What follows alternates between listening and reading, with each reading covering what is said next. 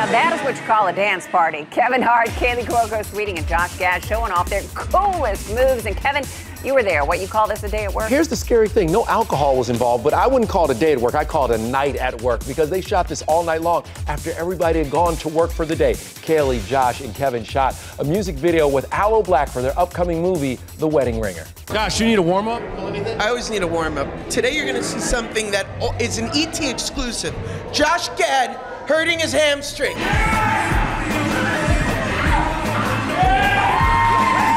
Josh, how was it? Josh, are you alive?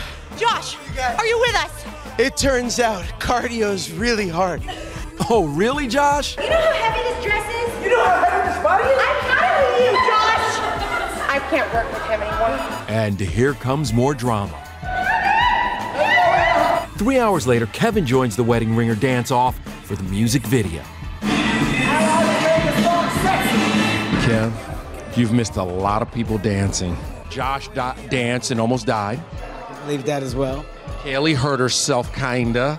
You can't kinda hurt yourself. It was just her move. Down? Not a big check from Big Bang. She can't go down right now. Don't mess up that, kid. We gotta get her back on her feet.